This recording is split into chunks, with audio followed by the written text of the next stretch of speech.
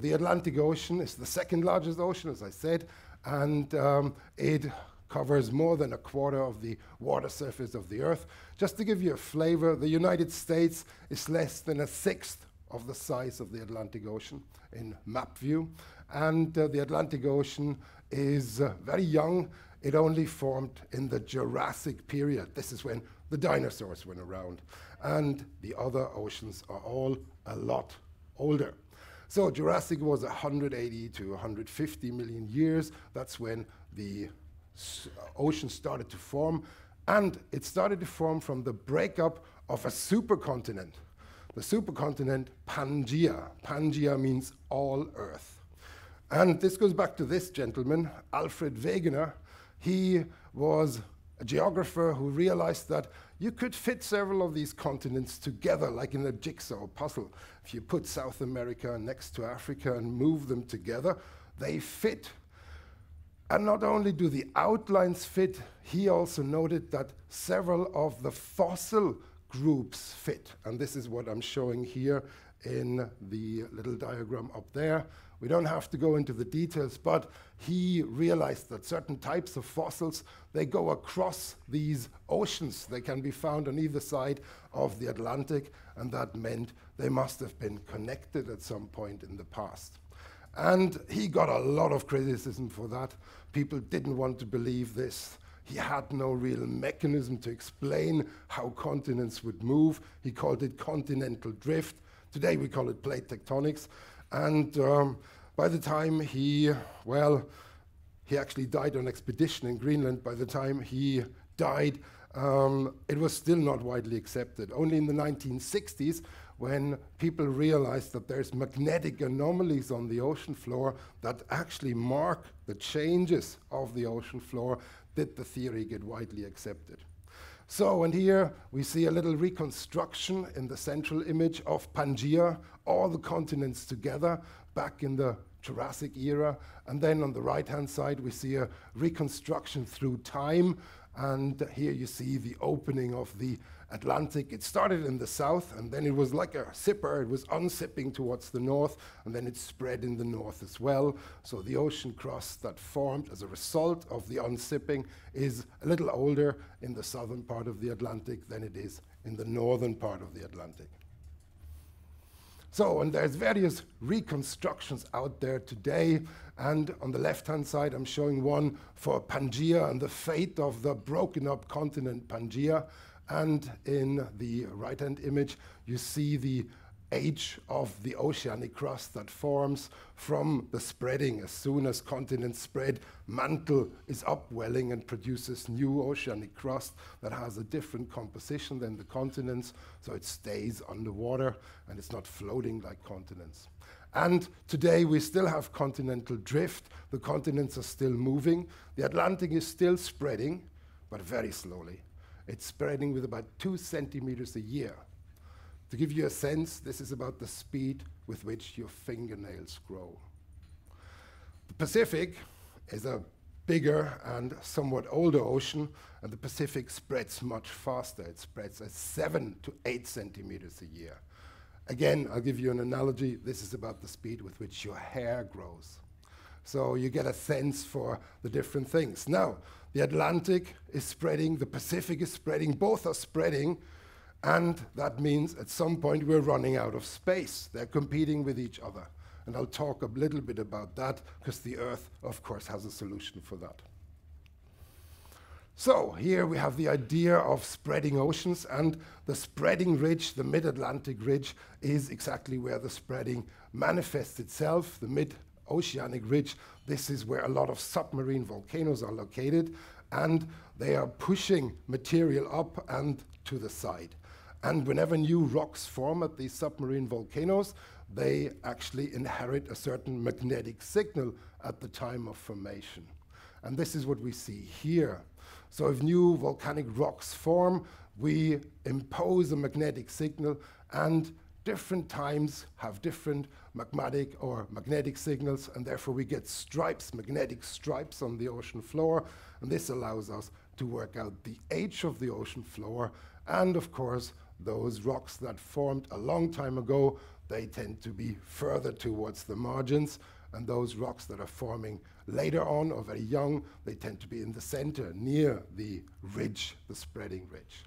So this is how we think it works at the moment with the spreading ridges. But of course, when you break up a big continent like Pangaea, you have to think about how that works. Well, we have good analogies here. For example, in East Africa, we have a rift zone, a continental rift zone, as we call it, in East Africa. The continents are breaking up. And we have this in Europe as well. The Rhine and Rhone graben is the same. And once we push this continental rift further apart, the sea creeps in. And our analogy for that is the Red Sea right now, the Red Sea rift. And eventually, once the continents have been pushed apart for considerable time, we have a real ocean like the Atlantic Ocean. So in the top right, you can anticipate these stages that we see in the various settings on Earth. And we believe that if a continental rift continues unhindered, eventually it'll make a big ocean. So where do we see these oceanic rifts? Well, there's very few places you can go them unless you go with a submersible all the way down to the ocean floor. But there's one exception, and that is Iceland. So I'll talk a little bit about Iceland.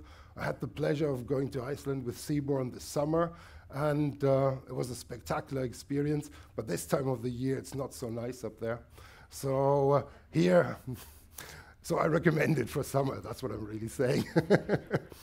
So Iceland, what is going on in Iceland? Well, Iceland sits right on this mid-Atlantic ridge.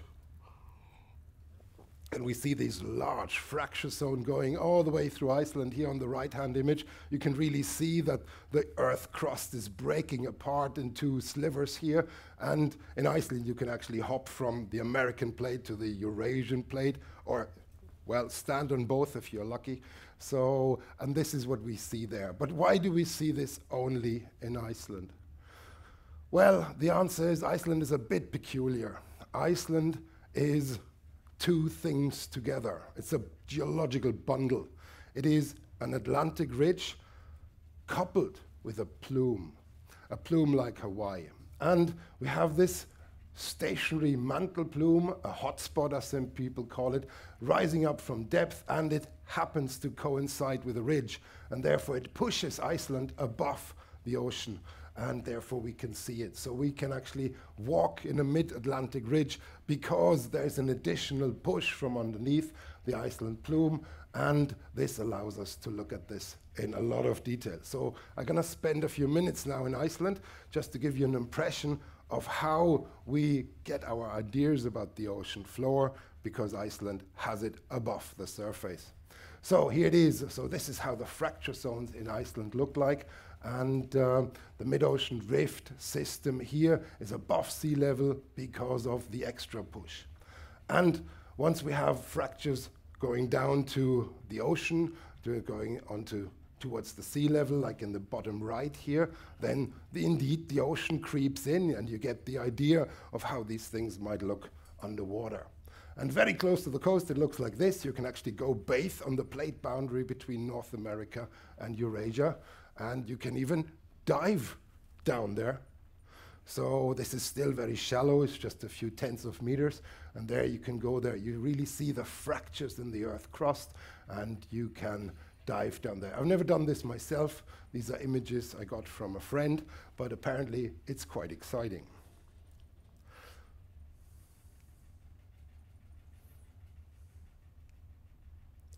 So the average depth of the Atlantic Ocean is about 3,300 meters, and it reaches its deepest point in the Puerto Rico, and there we usually have a somewhat elevated water depth at the mid-Atlantic ridge. So when we look at this map here, sorry, we're up here. Iceland is just about here where the arrow is. So it's just off the map here. Here's the UK on the right. So if we look all the way down, the deepest parts of the Atlantic are actually in the margins. So I just told you the deepest area is here.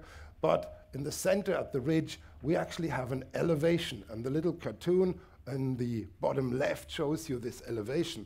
There's actually, as I said, a mountain chain. And the mountain chain is heavily fractured. It comes down north to south, but also it has these perpendicular fractures that cut across the ridge. We call them transform faults.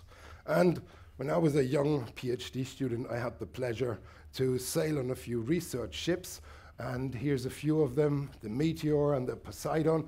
And just to make you feel a little better, I put some of the bad weather shots in the top right. So I tell you, the Sojourn is a lovely ship, even in bad weather. These research ships are not quite built in the same way. So, and with these you can actually dredge rocks from the ocean floor. Dredge means you have these large steel buckets and they're thrown overboard and they are scraping rocks from the ocean floor, and then they're pulled up and you get actually samples from there. There's usually also submersibles, but they're very expensive, so people don't like to use them too frequently. But in certain kind of areas, this works rather well. But imagine the stress as a scientist if you are responsible for one of those dredges or one of those submersibles. You're sitting there at this computer screen, you're worried that this thing might come back, and I've seen some of them being lost, some of the dredges. The financial burden is enormous, and the mood on the ship is really bad for a few days afterwards, I tell you. So, but luckily we can retrieve a lot of samples and we can work with them. So this is where we get a pretty good idea. And as I said, we have a lot of this fissure volcanism that happens underwater. And this is an image of the Iceland eruption just from last year. And at the very initial stage of the Iceland eruption, you can actually see the fissure here. So let me just zoom in here a little bit. So see that this is a fracture that opened up, and this fracture is feeding lava to the surface. And underwater, the lava fountains are not as spectacular because there's a lot of water pressure, but the fractures are almost identical. We have these fractures and lava is oozing out along those fractures. So we have a magma reservoir that sits under the ocean ridge, and it's actually a very elongate magma reservoir. We like to think it's kind of cigar-shaped and then slightly offset, followed by another cigar. And this way we have likely magma under most of the ocean ridges of the world. And we have about 60,000 kilometers of ocean ridges all over the globe, not just in the Atlantic. So there's a lot of magma. In fact, 85% of volcanism on this planet is submarine. We don't see it. What we see is only a tiny fraction at the surface. So here, this is how it manifests itself. And here we have a little bit of magma or lava tube forming. And there's a submersible observing this. That's the technical things in the bottom of the image. And very close to them, we have these black and white smokers. I'll talk a little bit more about them. Of course, this is not smoke. This is actually minerals that precipitate from hot solutions that are expelled from the ocean crust. So when the hot solutions come out, then they meet the cold ocean water, and then there is a chemical reaction that leads to mineral precipitation. But I'll talk a little bit more about this towards the end. So here's a lot of impressions from how it looks underneath our feet. And there we have what we call pillow lavas. These are, well, pillow-shaped lava portions. And then we have also ropey lava and lava flows, as we've seen in the Canaries, in fact. The pillows form because lava often quenches against the cold ocean water, and then we continue the flow inside these tubes, and therefore they stay a little hotter inside than on the outside, and that actually insulates the lava, so we get these pillow features rather frequently. Here's a few more impressions of pillow lavas on the ocean floor. Every now and then they break out and they form little lava tongues, as for example in the bottom right-hand side. And this is a very characteristic feature, these pillows, that every geology student learns rather swiftly. If you see lavas like this, you know they formed underwater. So here's a few more impressions, and there is actually the arm of one of these submersibles that is taking a sample here. It's quite a sophisticated procedure to operate the arm and get the sample and retrieve the sample. So these are horribly expensive rocks by the time they enter the laboratories of this world, of our kind of universities and research centers. And yes, it's just a lump of volcanic rock. Technically, it has no value, but the amount of effort and resources that went in to retrieve them is quite spectacular. So here's a few more impressions and a few more of these pillow lavas. And of course, once there's no new eruptions, all sorts of life starts to take shape and form. And here, for example, we have various types of mollusks, shells, and mussels that start to colonize the areas. And with time, of course, there will be sediment on top as well, and eventually there is life on the ocean floor that recolonizes all these fresh volcanic rocks. Every now and then, we find something spectacular. When the first submersibles went down into the ridge crest, they found these strange pillars and the roof over the pillars. And this was really puzzling for some time, but then we observed a submarine eruption, and this phenomenon is a bit like lava tubes. So we have lava that is expelled in the graben, in the depression on the ridge, and sometimes the lava drains out, but certain pillars may remain, particularly when we had some water involved, and then we actually get these hollow areas, and sooner or later they collapse. And the specimen I'm showing on the bottom right is actually from the bottom. It's not the surface, it's looking from underneath, and you see how these roof crusts were pushed up, and that the lava that was still liquid was getting thinner and thinner and being stretched out. So this is a wonderful specimen explaining the process of how these empty spaces can form even at the ocean floor. But they are metastable. Sooner or later, they will usually collapse. So I talked about smokers before that are actually not smoking. They are expelling hot liquids, and they build these chimneys. And this is a rather bizarre landscape, and I'll come back to this a little later, because these chimneys are actually very, very useful for resources, and they bring a lot of metals up from the ocean floor, but they are also the places of very simple, primitive bacteria living there. So a lot of what we call archaeobacteria, these actually single-celled organisms, they're not really bacteria, they just have the name bacteria for a lack of better understanding at the time when they were discovered. They live in these hot spring environments on the ocean floor. And there is speculation that they could have even been the place where life originated. So here's a few impressions, and there is an artist's drawing of how some of these single-celled archaeobacteria might actually look like, and they start to, well, enjoy the time there. They like the heat, they like the strange pH conditions. It's very acidic there, and they're really well adapted to these conditions. These are environments we would not survive in, but life has found a way to thrive even in those places.